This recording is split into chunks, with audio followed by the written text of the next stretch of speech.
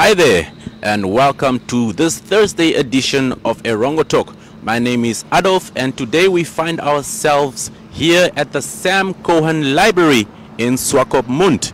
So as usual, we have our usual segments, which includes the news, weather, as well as the tides. And we also have a very exciting interview with a local activist by the name of Ndara. So you do not want to miss out on that one. So stay tuned for today's calendar day. Come on now. Say hey.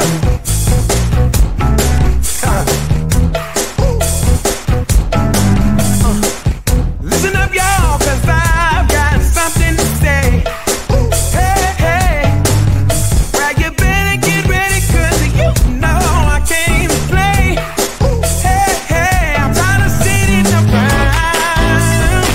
It's time to wake up this time.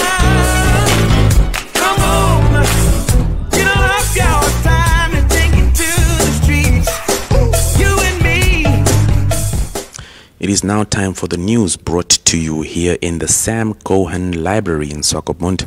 And in our first story, the Mike's Amazon recently called at the port of Walvis Bay, and the vessel, which has a length of about 334 meters, docked in a very foggy and windy conditions for its first ever visit or trip to Namibian Harbour.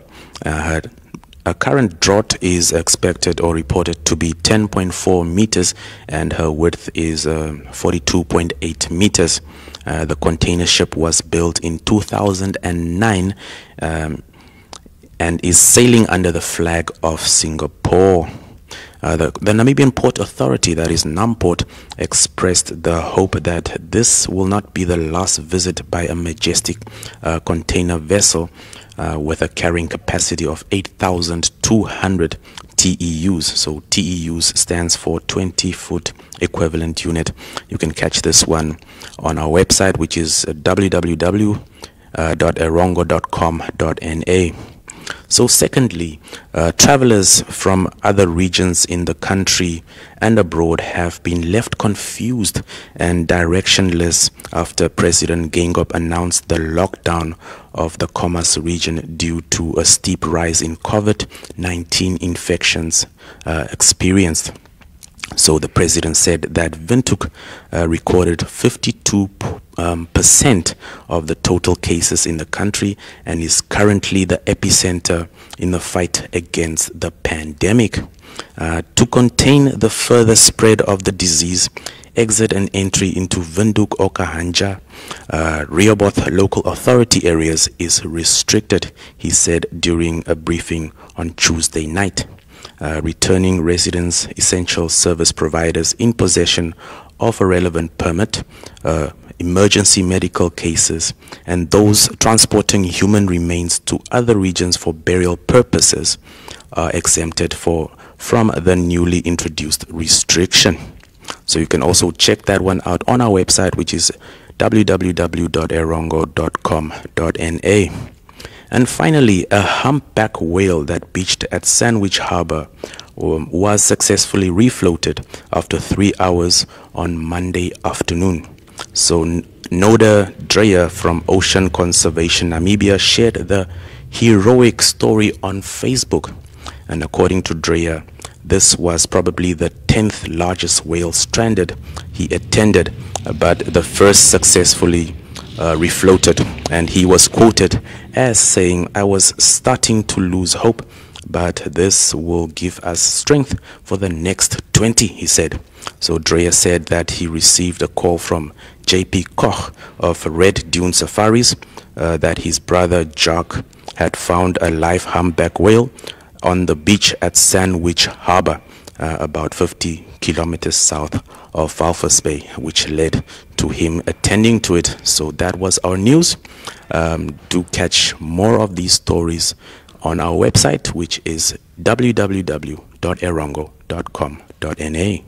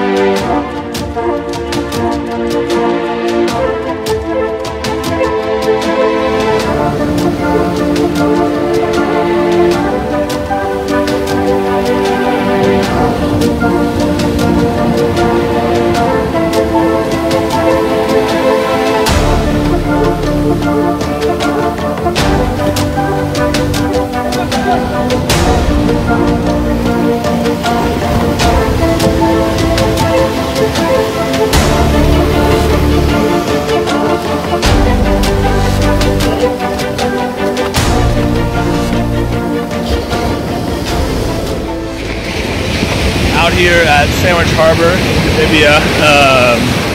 We have a juvenile humpback that's been stranded for about, well, we got the call around noon. We've been trying to refloat it for the past couple hours. The tide's coming in, so there's still a chance.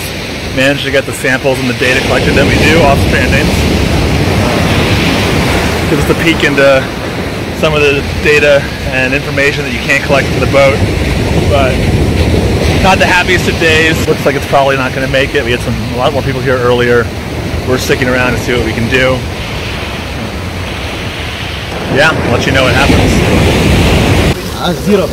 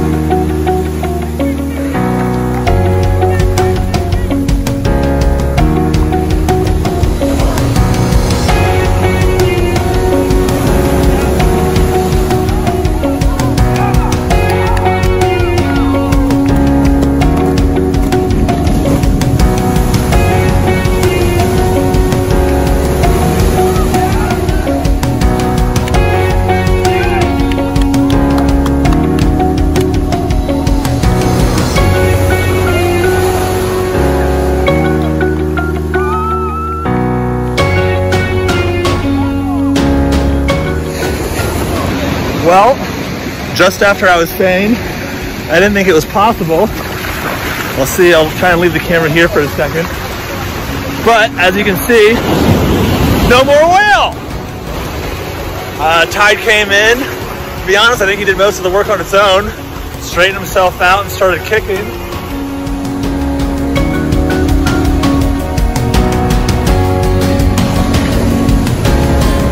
Big thanks to Nadia Dryer.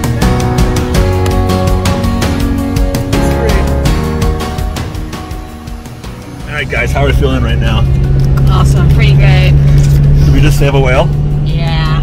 Woo! I feel like I'm a bit in shock. Like my emotions are a bit...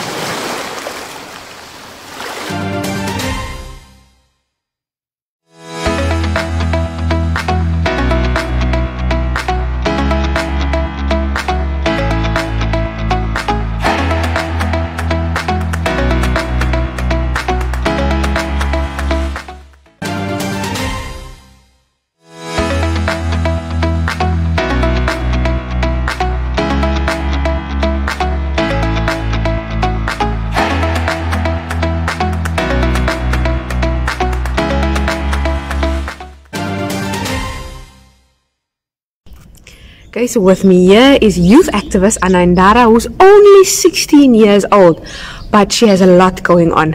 Anna, how are you this morning? I'm amazing. I'm doing great. It's good to see you again. Now, Anna, this weekend, your foundation hosted a male summit. But before we get into that, please tell us about the foundation. Okay, hi there. My name is Auni Ndara, a student at the International School of Walvis Bay and the founder of Auni Azizi Foundation. Auni Azizi means helping the valuable, and it's a foundation that promotes male empowerment. We have realized that males in society are being neglected, and it's high time we give them a space, a chance to speak out and not be judged. 90% of the executives in Auni Azizi are females, which is something unique as we rarely get females who stand male empowerment these days. Yes, that's true. Now tell us about the executive. How many females are you? What are the ages? We have 6 females from the age of 16 to 18 years old. Wow. And we have 2 males. Yes. 2 males. One is 18 and the other one is 21 years old. Sure. And this foundation was established in May this year. Yes, May 2021. Sure. So it's quite very still young at the end of the day. Still fresh. Yes, still fresh. But we are hoping to see a lot of things. Now, Anna, this weekend you guys hosted a male summit. Just how did it go? Was it a success? Yes, our male summit was a success. It was very fruitful. We had 3 phenomenal speakers. One was Mr. P.U. Samuel, a youth activist as well. We had Mr. Hidipo Johannes, who is an ed consultant and a motivational speaker. We also had Dr. Oki, who is a psychologist in our port city. Aha. And how did the people who attended it perceive the event? Oh, they actually enjoyed it. The feedback was mind-blowing. I didn't expect them to enjoy it that much. Yeah, it was really good. Cool. So this was your first event. What are the other events that we can see from the foundation? Well, we have a long list. Yes. But since it's covered, we have to tone it a bit down. Yes. When it's all toned down, we are going to have a mentorship program. That's our first event, our next project. Because at the Male Summit, we realized that most of the males who attended there did not have mentors. And it's really a concern. As a youth, you have to have one person or more who really who's guiding you throughout your life journey. Yes. Now, Anna, in your opinion, do you think the men of today need more guidance in terms of leading their families, being better men? It depends, honestly, it depends. Most males believe to go cultural way. Yes. Some are modern, so it really depends on the person's personality. Okay. Now, Anna, tell us about the vision you have for the foundation. Well, we see ourselves nationwide in a few years. Yes. Currently, we are just in Walvis Bay and Rundu, and we would like to work in every region. Because it doesn't help us just working in Walvis Bay and Rundu, and the other regions we are not helping.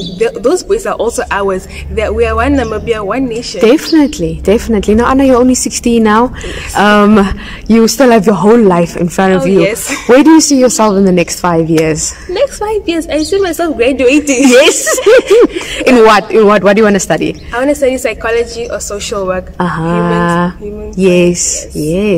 And then you would love to take your foundation further on with you. I want it to grow with me. Yes. I grow, it also grows with me. Wow, that's amazing.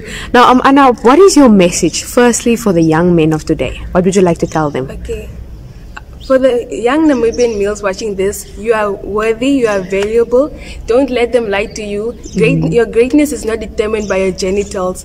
Yes, that's true. And for the young ladies of today? Queens, you guys are queens, you know it. Know your worth as I believe you guys do. The future is not only females, the future is not only males. We are all the future. Let's stand together as a Namibian youth and repair gender equality in our country. Awesome. Now tell me, where can the people follow you? Facebook, Instagram? We are currently on Instagram. Follow us on Auni_Azizi. And then there they can see what you guys are planning. All the updates are there. Everything is there. And tell me, can the youth of Walvis Bay get involved with the foundation, and how can they get involved? Oh yes. For now, we're gonna do the things formally as from next month. But for now, we're just gonna get your name, sign it up, and next month we're gonna give out membership cards. Aha, nice. Yes. And then just finally, Anna, what motivates you? What motivates you? My passion. Yes. This is actually, I believe this is my calling. I love serving people. I love helping. I believe all this, it's something that comes from my heart because it aligns with my purpose. So my passion motivates me. And you're so young and you have your purpose. Yes. What would you like to tell the people of today about that? Start your self-discovery journey now. It's never too late. Even if you're 35 years old and you don't know yourself, start now. It's never too late. Sure. Thank you so much, Anna. Thank you for speaking to us today. Welcome.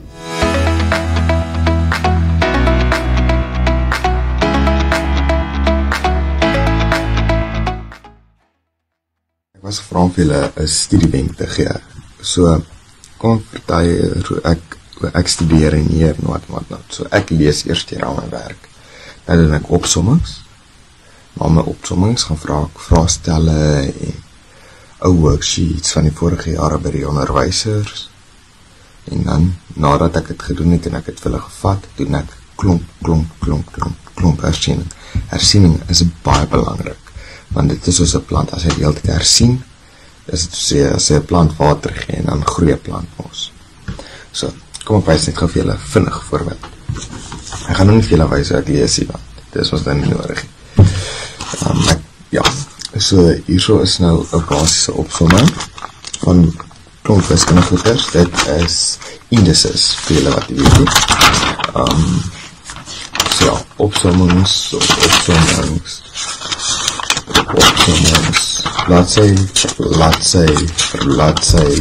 bladsy en ons gaan so aan. En dan daarna gaan na onderwysers toe. Dan kry jy jou vraagstelling. Woordvoets, hier so die juffrou merk, vir my gewys wat verkeerd was, ensovoorts. Dan kom het nou by die eindpunt van die eksamen. En het lyk het te sleg. 72 uit 80. 72 uit 80 is dit te sleg, so kom ons werk het uit. 72 uit 80, dit is 90%. So ja, probeer hierdie, ek glo dit sal vir werk en 'n lekker dag verder. Totsiens.